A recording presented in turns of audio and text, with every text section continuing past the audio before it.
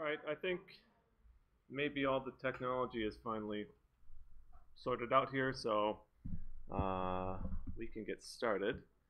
And yeah, I guess most of you look familiar. Is there anybody who's not coming from the GeoPython course? Okay, that's good. Then most everything should be kind of familiar for how things are going to operate. So yeah, welcome. This is the Quantitative Geology course that used to previously, it was basically part of, or GeoPython was part of this course, and now this is its own separate thing, but in effect it's not really any different than it was last year in terms of like what you're going to learn and what you're going to do. The good news is that you get basically twice as many credit points as you used to, because everybody hated it last year with how much work we put them through for a 5 credit point course. So I guess that's maybe good news. In terms of how things are going to work, we've got a different course webpage. You can go there, and pretty much everything that we'll do in the course will be on the webpage. So same as we did in GeoPython, you might have seen I set up the recording stuff, so we'll record the lectures and put those online, and all the lesson materials and everything else will be on the course webpage. The web address, I think you can already find it on the GeoPython course, but it's just introqg.github.io. So quite similar to the GeoPython course, it's just introqg instead of geo-python. And I guess there are maybe a few course details that we could go over that might be helpful. So I'm just going to quickly run through this stuff. You've already found the room, so we don't necessarily need to worry about where we are on Mondays, but on Thursdays, and actually mostly on Wednesdays, on one Thursday, we're going to have the work sessions like we did for the GeoPython course. They're going to be in different classrooms, so they won't be in the GIS classroom like they were before, because the GIS classroom is not available for us. So this week on Thursday, we will be in this room from 8 to 10. Normally, we'll be meeting on Wednesdays from 9 to 12. I think there was some kind of conflict with an exam or something else that made us have to be scheduled on Thursday this week. I don't remember exactly what the situation was, but yeah, Lotta, and usually I will also be here to help you working on the exercises on those sessions. Last year, there were a lot of people who had a problem with the time for the work session. If it's on Wednesdays from 9 to 12, does that work for you, or does that?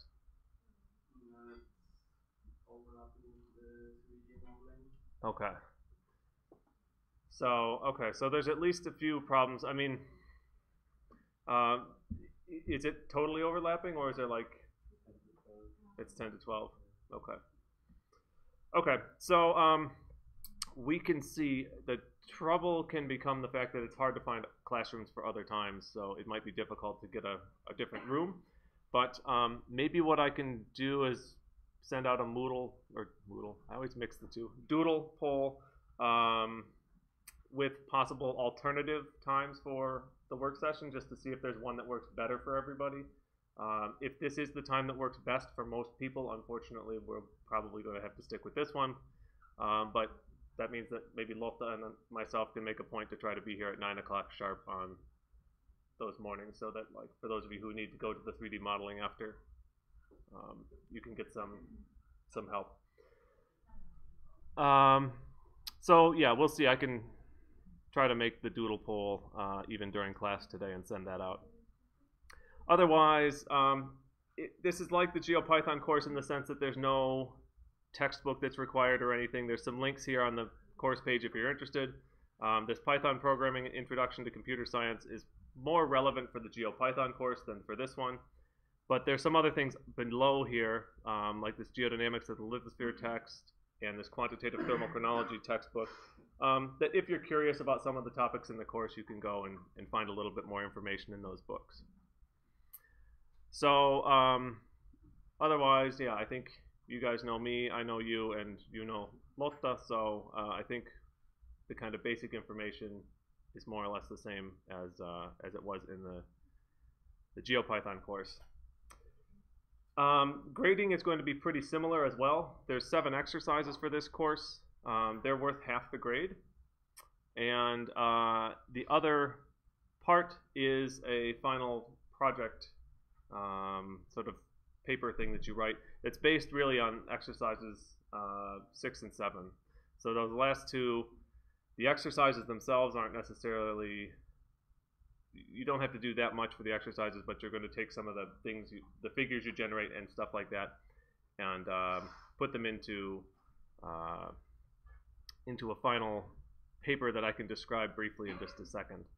Looks like I've got a bad link here. So anyway, we're going to have weekly exercises like we did in GeoPython, and then the difference is here that there is this additional report at the end of the course. The information about that's already available on the course page, so you don't necessarily need to worry about the details right now, but if you're interested, you can go and read what the description is for this final paper. Tentative due date is the 21st of December, so that's like the Friday, maybe a week after the course ends. But that is a tentative due date. If things look like absolute disaster at the end of the period 2, I'm always happy to be a little flexible with these kind of deadlines. But the general idea is you're going to write some text that's like 6 to 8 pages long, and you'll have figures from some of the earlier exercises and some descriptive text, and then I've given you a list of different articles that you can read through for some background information for the paper.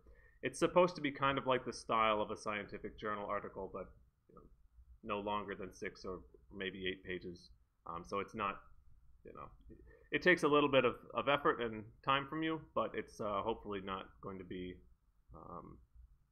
too terribly difficult. And this, is described in more detail here. I don't want to go through it right now because it's just not going to be relevant for us for a few weeks at least. But it does bring up one other thing I want to mention, and that is as you saw in my email that I sent, if you're interested, if you're a bachelor's student and interested in getting some English language credit points, you can get 2 credits from taking this additional integrated English language, I can't remember what the course is called, but English language component of the course, where you'll learn some additional things that'll be relevant to writing this final article. So like if you want to practice some of your skills in English, you can take that and get the 2 credit points, and it will also help in the end with writing this this article. So the instructor for that course knows what we're doing, and she knows that this is the kind of final thing we have to do, and she's going to try to help get things in line so that writing this is as straightforward as possible. The other thing I just want to mention briefly just about general course stuff is here. So we're still using Slack, and you can go, if you go to the GeoPython Slack like we were using previously, in the general channel there's a post here that I made that has links to join the weekly discussions for this course. So there's different channels here. We didn't want to auto-subscribe everyone to those channels because half the people are in the AutoGIS course and half of you are in Quantitative Geology. But if you click on one of the links, it will allow you to join the channel, and then that way, if there are things that come up related to the exercise or lesson materials, you can post them in there, and we'll pay attention. So feel free to post something in here if you want to, just to test out this week 1 discussion channel. Do you have any questions, or is this all sounding like pretty much different course name but same idea?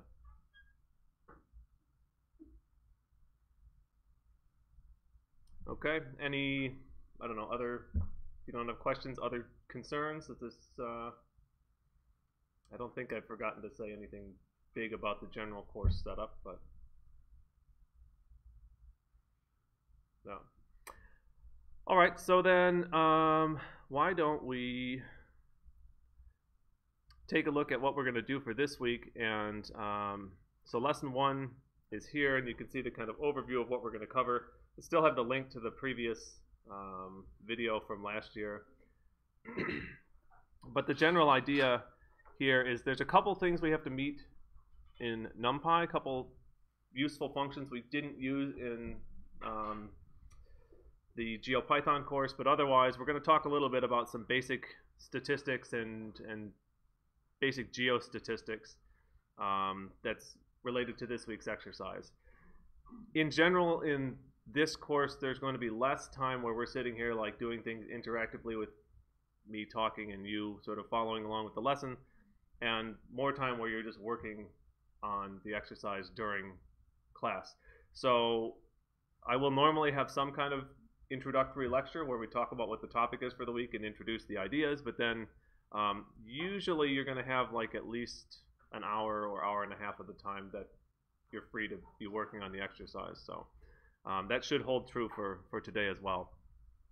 So if you want to, you can go to the lesson stuff on a few more useful NumPy functions and either launch a binder or CSC notebook or whatever your preferred environment is for working. I'm going to go here to the CSC notebooks. If you do that as well, you'll notice there is this new option for Jupyter Lab -intro QG. That one's for us. You'll want to use that instead of the GeoPython blueprint in this CSC notebook system, because the other one copies the course materials from GeoPython over to the environment, and this link will copy the materials for this course. So in other words, like the notebooks they won't show up for you if you don't use the intro QG Jupyter Lab link.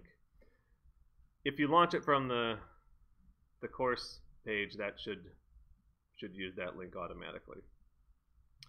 So I'm going to wait for mine to come up here.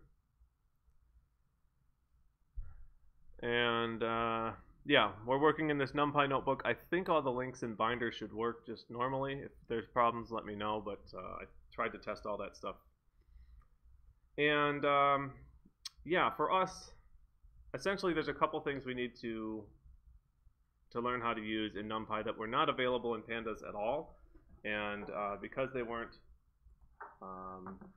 available in Pandas, we had no reason really to mention them in the GeoPython part of the course, because we more or less did the same stuff that people were doing in Pandas using NumPy in that course. But yeah, we're going to see a couple things, and since we're going to use NumPy, we can start by doing an import of NumPy as NP, the kind of normal thing to bring in NumPy. I don't have internet on this other computer, so I'm going to have to try to remember how this lesson goes. But we can bring in NumPy like this, like we have in the past, and hopefully that's nice and familiar. And our first task is related to defining the values of the sine function for some range of values. So like, let's say we wanted to calculate the sine of x from x equals 0 to x equals 2 pi. One of the things we need to do in NumPy then is to be able to define a range of values of x from some starting value to an ending value with equal increments, kind of like the range function that you would have seen back in the Python lesson on lists. So in our case, what we can do is say, for instance, that x equals np.lin space. That's one of our new things here, and we're going to define this at starting at 0, going to 2 times np.pi. So that's a nice handy shortcut for the value of pi is np.pi. And we want to do that in 10 steps. So what this linspace function does is allows us to define a value that starts at some number, or just it's defining an array rather. It starts at some number, goes to some ending value, in this case 2 times pi, and then the number of steps you want to have, or the total number of values in the array that we're going to produce will be 10. So if you run that, we can then print out what the value of x is, and we should see that we have 10 numbers, and you can count them if you want, but there's 10. And it starts at 0, and it goes to 2 pi, and it's in equal increments of whatever you need to divide equally to go from 0 to 2 pi in 10 steps. Yeah. Why do you have to set the 0 as a float and the 10 you can set as an integer? So you don't necessarily need to set this as a float because it's automatically going to be converted to a float because of this np.pi. I do it just out of habit because it's to avoid cases where something would be converted or listed an integer. The 10, this is the number of steps you have, so that's always going to be a whole number. So yeah, I mean, you could put in 10.0 and it won't complain. Actually, it will complain. So yeah, it warns you in this case that it's, this is something that should explicitly be an integer value, and that you shouldn't put it in as a float. But the start value doesn't matter when it's a whole number. It doesn't matter if I You mean here? know the start value, the 0, or when I have 10 there, the start point, it doesn't matter when it's a whole number. No, I mean, if you put in, I think if you did it with, if you did the math, well, actually, in this case, I think no matter what, you're going to get floating point numbers because it's going to do a division to do equal increments, and that should always give you a float back when you do division. So even if you said like you want to go from 1 to 10 in 10 steps, I think, yeah, those are floating point values that come back. So yeah, it's a good question. I just, out of habit, usually put 0.0 and 2 times np.pi. So this is our values of x. And so what we've done here with this function is we've just defined an array. This is a NumPy array, 10 values as we've seen. If we wanted to, we could do something like x.shape. Oops, sorry, that's x.shape would tell us that there's 10 values in here. We can see there's 10, but if you had, 1,000 or 10,000, you couldn't see that very easily. You could use the shape to see the size. And we could also do x.dtype to see that we have floating point values in here, again, as we expect. So yeah, that's useful. This allows us to just start at some number, end at another, put in whatever number of substeps we want, and that's all good. That's described a little bit more in the text that's down here that says how this linspace function works. So once we define x, then we can go on to something like calculating the sign of x. So if we said like y equals np.sign of x, that's just the NumPy sign function. And if we then print out the values of y, what should we expect for the first number? 0. We get 0. So it's always good to have some idea when you do some kind of calculation like this what you should expect to see, and sure enough, the sign of 0 is 0, and we can see it goes up to a value, in this case not quite equal to 1 because we don't have in our list of values, we don't exactly have the value of pi over 2 because of the way things are divided here. If we divided by 11, that would work, but anyway.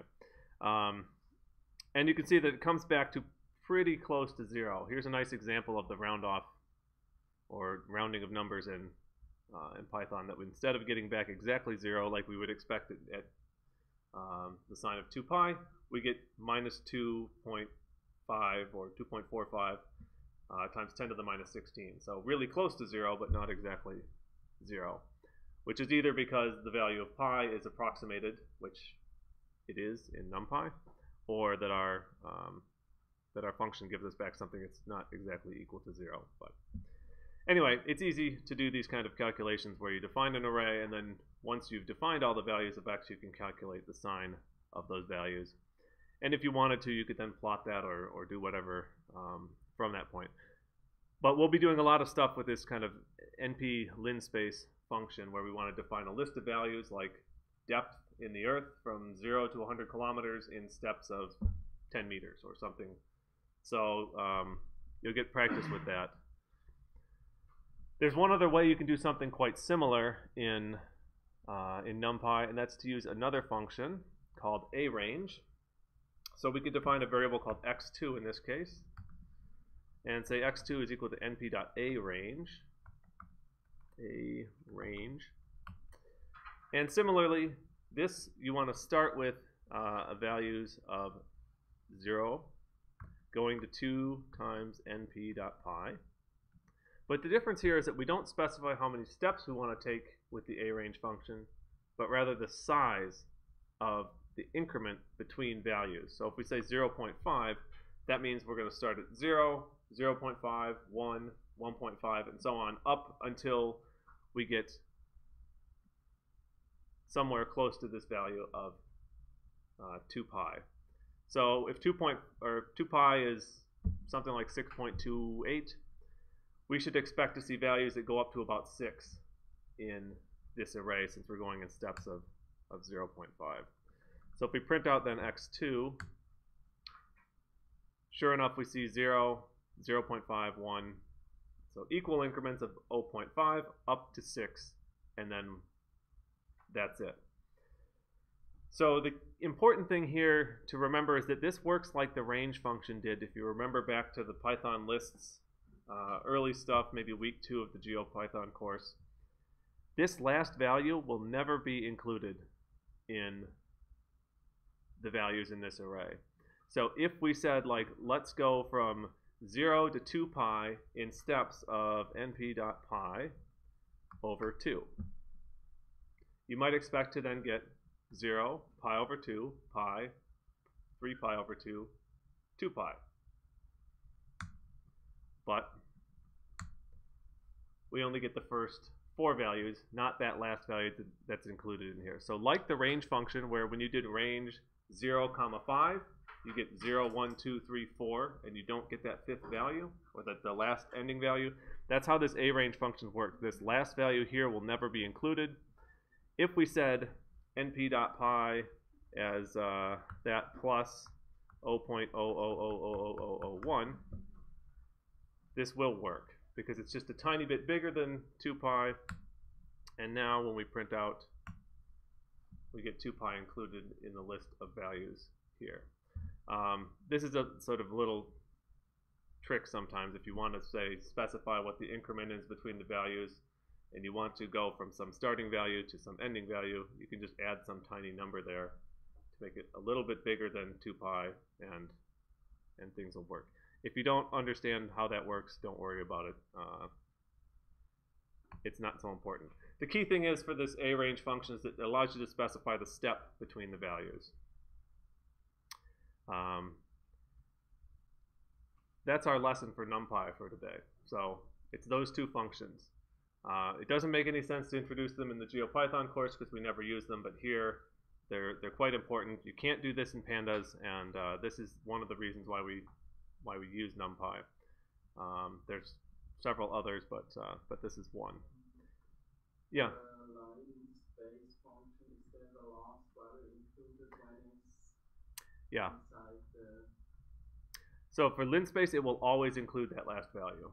So the reason I kind of make a point of saying it is because that is how arange and linspace will be different. That here it will always include this last value. So if we wanted to go from 0 to 1,000, maybe that's an easier thing in 10 steps. We're always going to start at 0, always going to end at 1,000, and it will just divide equally to give you the step in between the 2. So this increment, or this number of steps thing, you can start to play around with. Like if you say, let's say I asked you to go from 0 to 1,000 in steps of 100. How would you do that with linspace?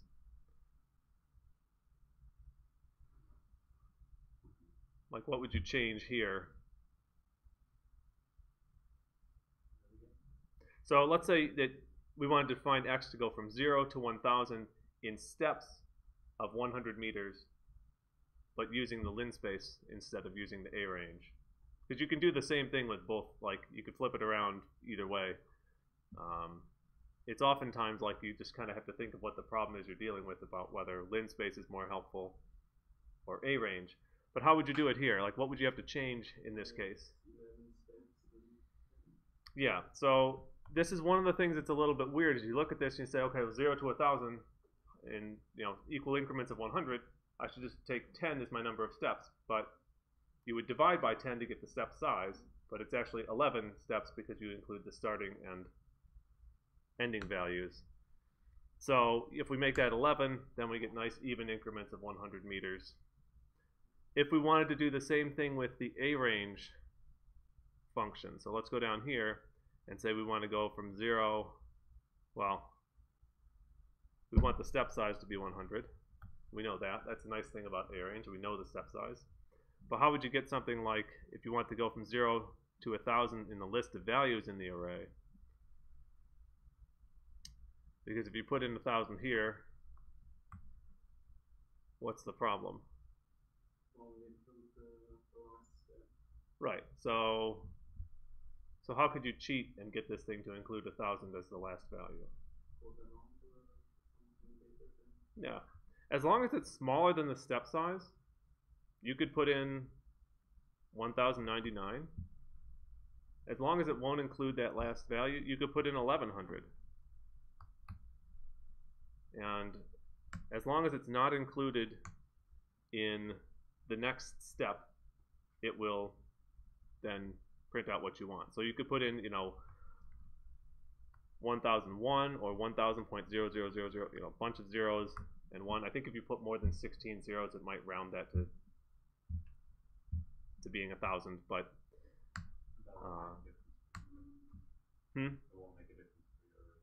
yeah. I mean, here even it's rounded this to be 1,000 with this many zeros. But if I take out a few, then I get 1,000 included in the list.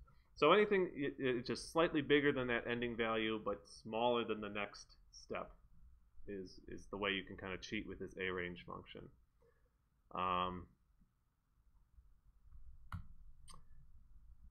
Yeah. So anyway, you'll play around with this stuff a little bit, and I think the hands-on experience will teach you more than I could just sitting here showing you other various examples. But are there any questions about this? Not a terribly big amount of NumPy stuff to take in, but you will find that these functions can be a little bit trickier than they seem, depending on the problem that you're dealing with. But okay, if there aren't any questions, then we're going to go jump back here to the course page, and I'm going to go through a couple things just about some basic statistical ideas, because the lesson for this week and the exercise is really focused on developing some kind of basic statistical tools, and we're going to keep it pretty simple. But the end goal for the exercise is going to be converting some of these things that we see here is mathematical equations into Python code. Before we can get into like the equations for some of these basic statistical things, we do have to introduce a couple ideas that may or may not be familiar to you. I'm assuming, has anybody taken a course in statistics? Like, yeah. Okay, so a couple people had like basics, but I think, normally I assume nobody has had really like a statistics course. I'm certainly not qualified to teach a kind of proper course on statistics, but we can introduce a few basic things. There's a lot of text on the web page that you can read through about this stuff, but I'm just going to kind of highlight a couple ideas. And these are things that are really relevant for us as geoscientists. The first one is starting with the idea of populations and samples. So, in terms of the concept, the population would be the complete, basically all of the number of occurrences of some entity that you're interested in looking at. So if it was like, I don't know, Paleozoic crinoid fossils or something like that, it would be like the population could be all of them that exist on the planet. And typically, for us, when we're dealing with this stuff, we don't have access to the population of all of these fossils because we don't have any way to deal with much more than the rocks that are exposed at the surface. And so often what we're dealing with is some sample out of that population. So it's some subgroup out of the much larger group of all of these fossils, for instance, or whatever. So the hope is that when we go out and we want to say something about, for instance, I don't know, the paleo environment of where these crinoid fossils were living, that we can go out and we can collect enough samples of these creatures to say something about the environment. And this is the kind of idea of a representative sample. So what we hope to get is a sample that does actually properly represent the much larger population. Since we have no way to access the entire population, we want to get, just something that is representative. You could think about this like if you had a bucket full of different colored marbles, and you know that you poured 100 green and 100 blue and 100 red in there. And as you take out random samples of the marbles, over time you start to see that there's kind of equal numbers of green ones and blue ones and red ones. But at first you could take out 5 green ones in a row and say, oh, the bucket's full of green marbles. So there's this kind of representation or representative sample idea is something, given how little rock exposure you might have of something you want to sample, it's really quite relevant for us. So there's a couple figures here that I think nicely kind of illustrate this idea of the trouble that you can get into. And that is here, let's say we've got some population. This could be like, some tray full of fossils. And if you randomly select them, in one case, here's one sample. So this is, I don't know what, 8 or 7 of the fossils randomly taken out. And here's a second sample. And you can see, for instance, here that the first sample, you've gotten a bias in the sense that you've gotten mainly the large fossils out of this population here. So this might lead you to say that there were no kind of small creatures living in this area or whatever. I'm not a kind of paleontology person, so I don't know what else you could say about these things. But in the second sample, you see just the opposite effect. You've sort of, just by chance, avoided the bigger fossils. And again, that might lead you to say, like, okay, well, I guess, is this a brachiopod? I don't know if anybody knows what that thing is. I think that's what those are called. Anyway, you might think that, there's none of them living here because we don't get any brachiopods or whatever. So the point is, you can lead yourself to different conclusions based on not getting a representative sample. In this case, neither one of these samples are representative because we don't have the sort of mix of large and small fossils that are present in the population in either one of the samples. This is not something that's easy to deal with, geologically speaking, because oftentimes we're very limited in terms of where we can collect our samples. And even so, like, I know from the perspective of doing various dating methods that once you've collected a sample, you then take the sampled material, and maybe you're looking for a certain mineral like zircons, and you go looking through the zircon grains one by one, looking for the really nice ones and not the ones that are broken or not the ones that are looking like they've been weathered or anything like that. So you kind of even further take out a big part of what the material is that you've sampled, and then you draw your conclusions based on this very small subset of minerals, for instance. So anyway, I guess the concept here is pretty clear. Here is another scenario that you can envision. And this is one in which we have two different populations. So here's population number 1, where you can see there's more of these guys that I called brachiopods, probably incorrectly, and some other kind of trilobites and stuff. And there's another population down below. And what you can see here is an example of two samples that look the same, which would lead you to conclude that these two populations are the same. And while it's true that, most of the same creatures that are sampled in sample 2 here are present in sample 1, you can see that, you know, when you look at the whole population here, there's almost, well, there's one, I think, trilobite. There's a bunch of them down here, and there are other things that are present here that aren't present in the other sample. So this is the kind of underlying idea that that we've got to face regularly, and the reason why there are things like you don't go out and collect one rock sample and say, okay, you know, I got a nice Paleoproterozoic granite. I'm going to say that, you know, I can look at all the minerals are here, and I know how the sort of composition of Paleozoic granites worldwide based on this one sample. Of course, that's foolish, but you know, this is the reason why we have to do things like collect many samples in different locations, repeat measurements and things like that, because there's a lot of variability in geological data in nature. And even, you know, these two examples here are kind of nice illustrations, but you could imagine it gets a lot worse when you have many different fossils and things that are broken, some that are preserved better than others, and things like that. So yeah, I guess this idea of kind of the population and the sample of the population makes sort of intuitive sense. If we look at uncertainty, this is, you know, something again that we're kind of, I think, broadly aware of. I always like to use the example of like friends of mine who work in the oil industry, where if you want to go out and go drilling for oil offshore, you have to be pretty confident about where you're going to be drilling because it's extremely expensive.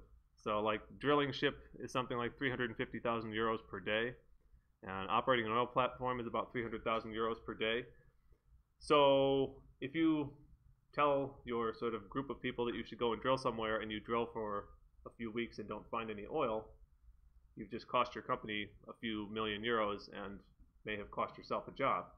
So uncertainty is certainly something that is you know, varying.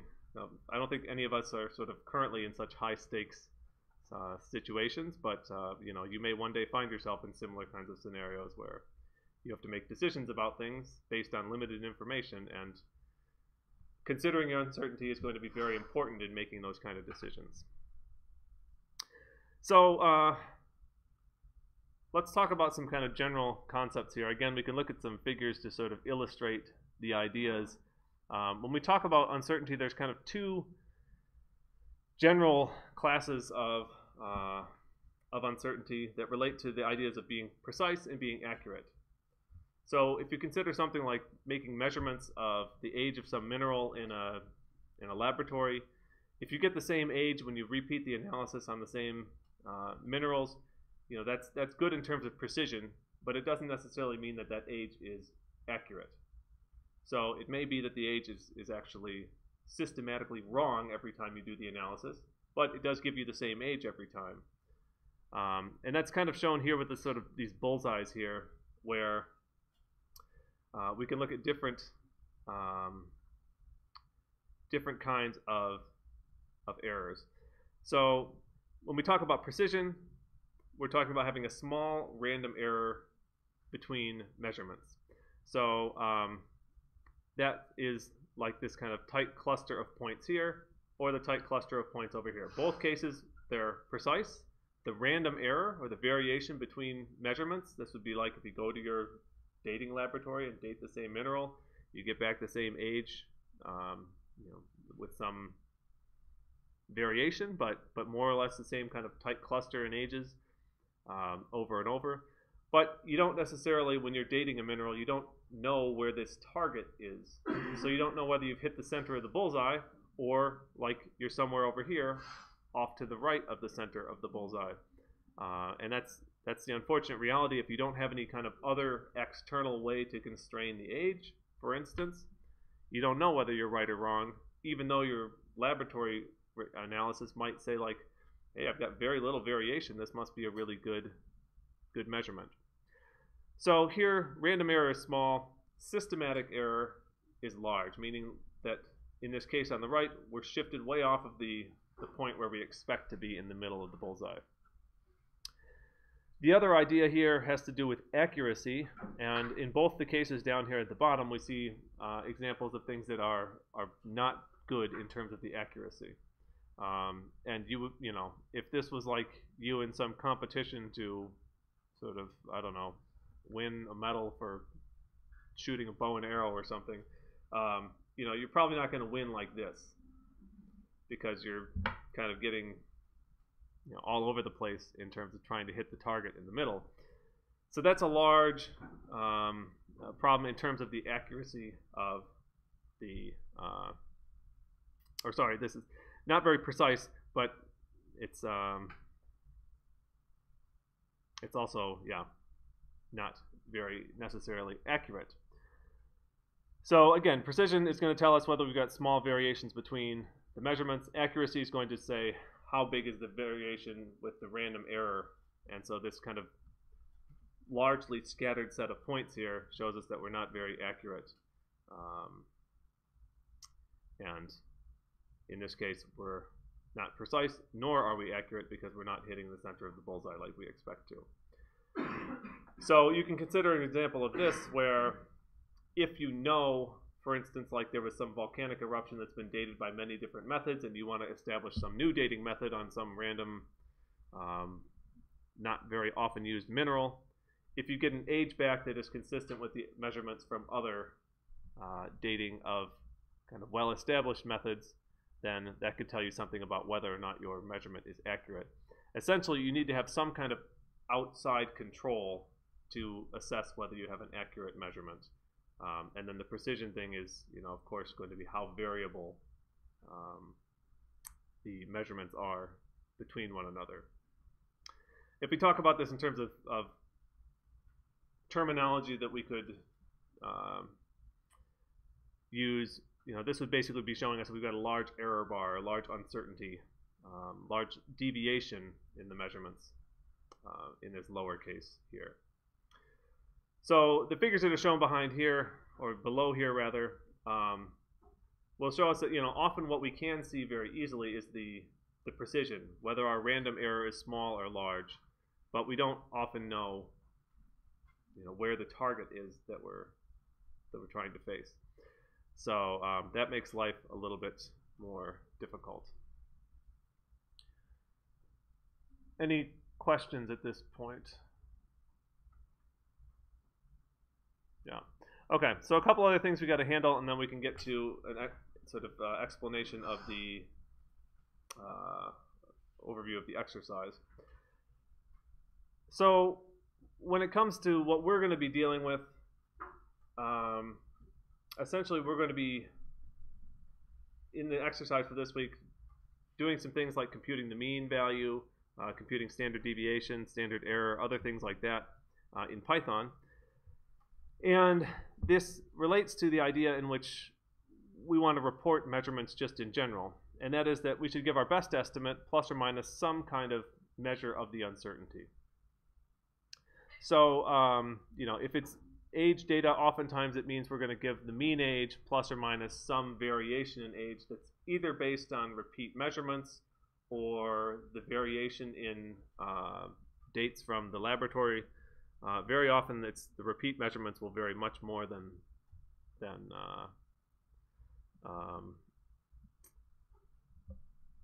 dating the same sort of sample or standard within the laboratory. So most laboratories are quite good in terms of the precision, but if you date several minerals out of one sample, you'll get different ages, and that natural variation is usually much bigger. So calculating mean value is generally pretty easy. Sum things up and divide by the number of measurements, and then this can also, we can add in the, for instance, standard deviation as a way to report this uncertainty that we have in our measurement. So I guess maybe you've seen this kind of thing before, I should hope. Mean value, I think everybody knows how to calculate the mean value of something already. Here's just the formula for the mean. You're going to write a function to calculate this in Python. So you'll convert this to Python code for the exercise for this week. But the idea is that if you've got, 10 measurements, you just add those up and divide by 10 to find out what the average value is. And that's, something that's, I think, quite familiar to all of us. Now, for any given one of those measurements, what you can calculate, if you like, is something called deviation. And the deviation is defined here as just the difference between whatever the value is that you have and the average for the set. So like, let's say we had, I don't know, we had taken the temperature outside for every day for a month, and we calculated what the average temperature was for the month of October, for instance.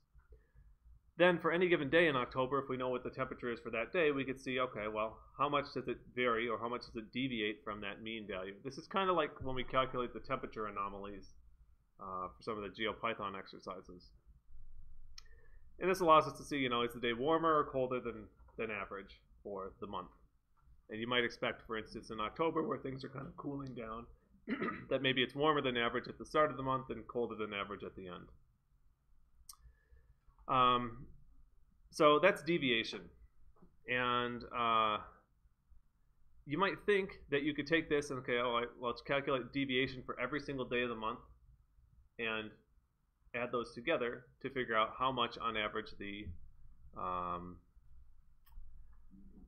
temperatures deviate from the mean value. But the problem with this is that if you sum all these values together, you get exactly 0 back for the deviation, because you're just, when you've calculated the mean and you take the difference from the mean value for each day and add those all together, it just gives you back 0 because you've calculated the average value at the start.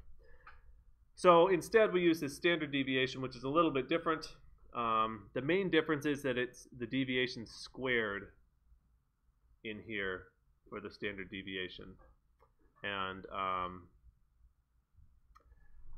so that by squaring the difference between the value and the mean, then you're always going to get some positive number out of that, so that when you add things together, you will get cumulatively some measure of how much the average day deviates from, or any day deviates from the average. So we square that, sum the values together, and then take the square root after multiplying by 1 over the number of measurements. So this is kind of like doing the average deviation squared, and then you take the square root of that. One thing I didn't mention here is, do you know what the sigma notation is? So all we're saying here, this is just shorthand. It's spelled out in the hints for this week's exercise how it works in a little bit more detail. But in case you're not familiar, if you have some number of measurements, this sigma xi just means you just take each one of those measurements and add them together. So it's just a shorthand for doing a summation. So same thing is happening here. In this case, what we would be doing is summing together the squared deviation for all of the measurements. And then once you've summed that together, you divide by n and take the square root. So that's standard deviation. There is some cases where there's a different version of the standard deviation equation that's used. I put it on here just for the sake of being complete, but if you consider the case where you have one measurement and you go to calculate the standard deviation, you can do that from here, but you're going to get back a value that's exactly equal to 0, which suggests that there's no uncertainty, or that the standard deviation of 0 would say, like, this is a perfect representation. So there's an alternative form here that basically says if you have one measurement, that the standard deviation will be undefined. You can see that here if you just take and put in a value of 1 for n here, that you're going to get 1 divided by 0. And essentially all that tells us is that we have no way to define the standard deviation for one measurement. Logically, it makes a little bit more sense, but the equation is just a slight bit different than the one above. And as you go to larger and larger numbers of measurements, these two equations more or less will give you back the same value for the standard deviation. If you have 3 or 4 measurements, you know, the difference between the two values of standard deviation that you would calculate with each equation might be a little bit bigger, but as you go to hundreds of measurements, they basically will give you more or less the same value back. But does this kind of idea make sense, that if you have one measurement, you know, having a 0 standard deviation doesn't necessarily make sense, because that gives you a false sense that there's no uncertainty. When in actuality, if you only have one measurement, you have an undefined amount of uncertainty. Okay, so one other value we can define here, again, just as a note, you will also convert the standard deviation equation to Python code in the exercise for this week, as you will with this other one here, which is the standard error or standard deviation of the mean, which is just the standard deviation value divided by the square root of the number of measurements. All this is meant to do is that it will decrease the size of the standard deviation as you go to having larger and larger numbers of measurements. There's a lot of, I don't know how to say this, I don't think uninteresting is the right word, but there's a lot of discussion about the differences between standard deviation and standard error. If you want to go looking around online, you can find a great number of opinions from different sort of statistical people about which one is more meaningful than others, and how they measure different things. I sort of briefly summarize the differences here about the standard deviation, giving you some idea of how much the average value differs from the mean value. And the standard error is more a measurement of the uncertainty in the estimate of the mean. It's not super important that you understand how those two differ from one another, but the important thing is that when you're dealing with this kind of data, and when you're, for instance, you know, in your master's thesis or something, or bachelor's thesis, maybe including a table with some data, that you're very clear about whether the uncertainty is a standard deviation or standard error or something else. Because, you know, oftentimes you'll see, you know, some column that lists the uncertainty, but it can be, you know, sort of ambiguous, and obviously these two equations are different, so the meaning of the values is going to be different for people that go to use them. So, all right, let's move to one more topic here, and then we'll take a look at the exercise. So this has to do with something called the normal distribution, which you might also know as like a Gaussian curve. Essentially, this is meant to visually show us the way in which values are distributed about some mean value. So if we took, for instance, the example I have here from this textbook, where there's some geostatistics stuff, is the slope angle of cinder cones. So you know, there might be some average value that's around 35 degrees, but there's going to be some that are steeper than average, some that are not as steep as average, and the tails of this distribution show us the kind of frequency of the occurrence of cinder cones that have a really low slope. They don't occur very frequently. Of course, the mean is the most frequent value that you would observe, and then those that are really steep also don't occur very frequently, so they've got a low probability or low frequency of occurrence. So you've probably seen these kind of things before, I'm guessing. You've seen this kind of Gaussian curve before as a way to, yeah. So you know, it's just we can report actually the same kind of information that we could with the best value plus or minus the standard deviation, for instance. This is just a different way to graphically illustrate the same kind of thing. So here we can see, for instance, that our mean value in this case is denoted with the Greek letter mu, is going to be at the highest point in this sort of Gaussian curve, and then the plus or minus one standard deviation is going to take us out some distance away from the mean, in which I think something like 68% of the observations we would have would fall within this plus or minus 1 standard deviation of the mean. If we go to 2 standard deviations, or 2 times sigma, away from the mean value, then we get something like 95% of the observations should be within this range. And so then things that are out here on either side, further away from the mean than 2 sigma, are going to be only the sort of 5%, or the rare occurrences of very steep or very shallow angles of the cinder cones, for instance.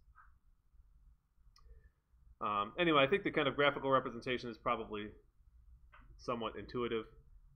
And again, in this exercise for this week, the second problem that you'll deal with will be making some plots of, well, things just like this. So we're going to calculate this Gaussian curve and then plot it for different age observations. Do you have any questions or anything? I don't know, at this point, that's the kind of end of the very quick introduction to some basic geostatistics that are probably things you mostly have some familiarity with already.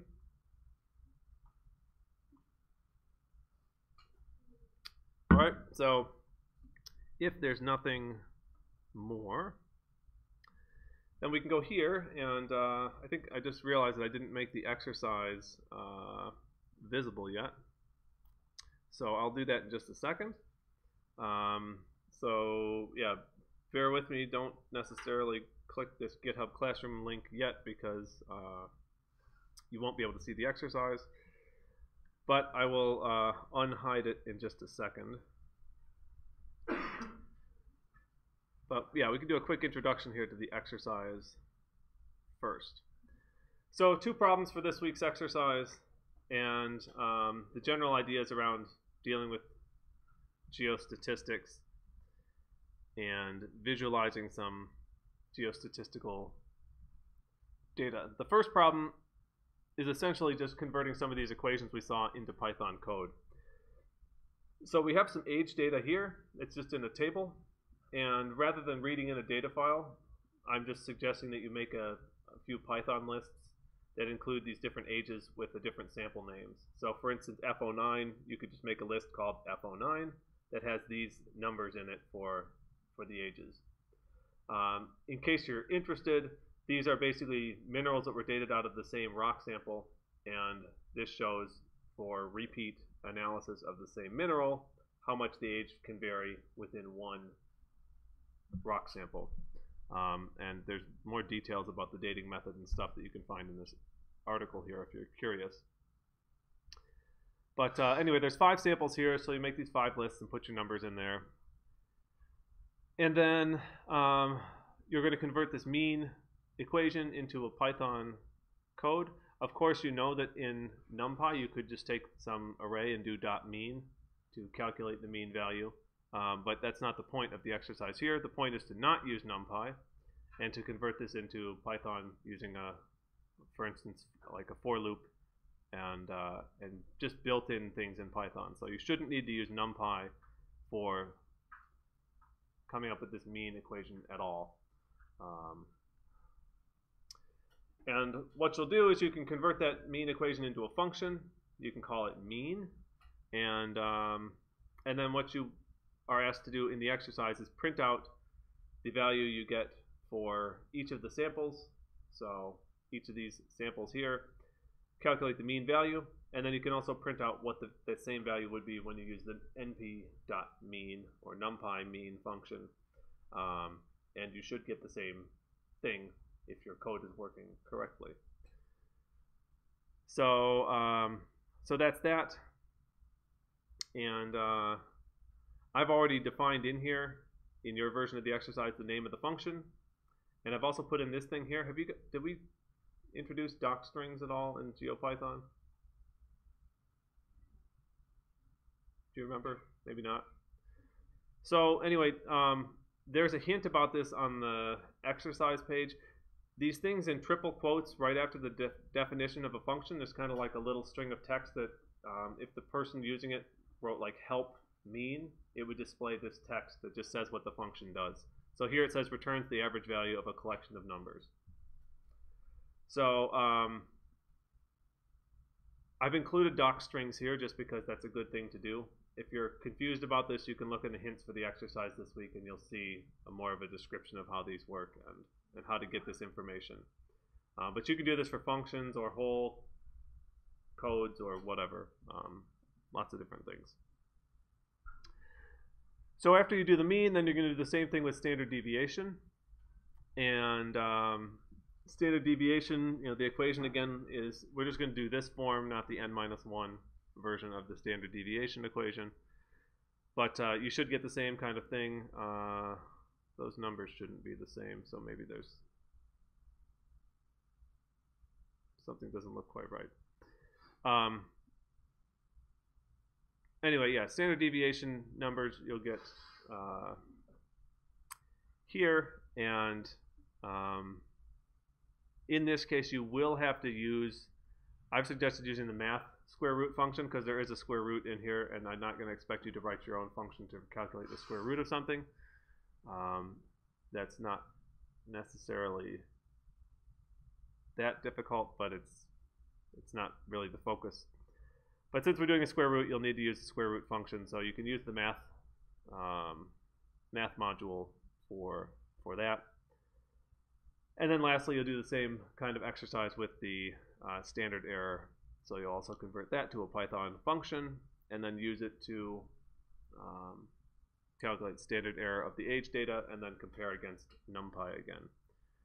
After that, then there's just a few questions you can answer in text in the notebook for this problem. So is that clear for the first problem, what to do? Problem number 2. Oh no, what's this doing? Looks like it's not formatted nicely. Anyway, this problem number 2 is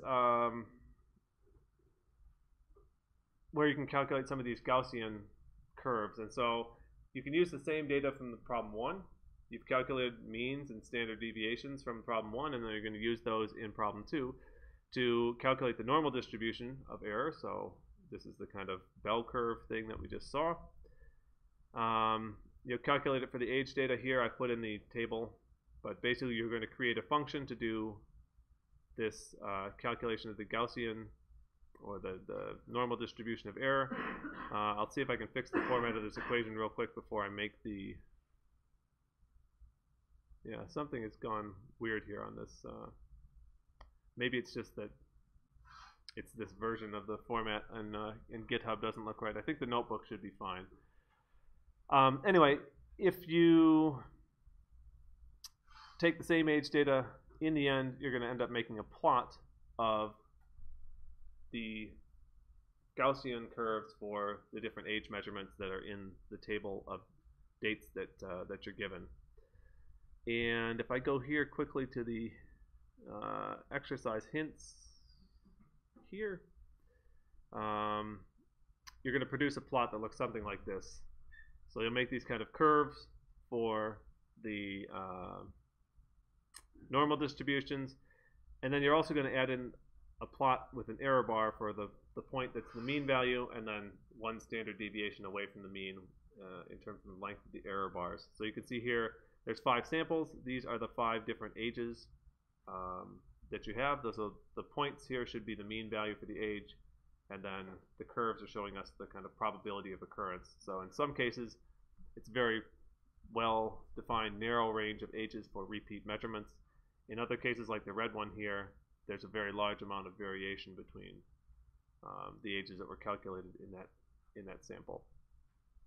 So you're going to end up making a plot like this. Conveniently enough, it's in, an example of the plot is in the exercise hints for this week. So you can kind of get a sense if you're confused about what to do for certain steps, you can come here and figure out how to format your plot. Once you made the plot, again, there's a couple questions you can answer at the end of the exercise.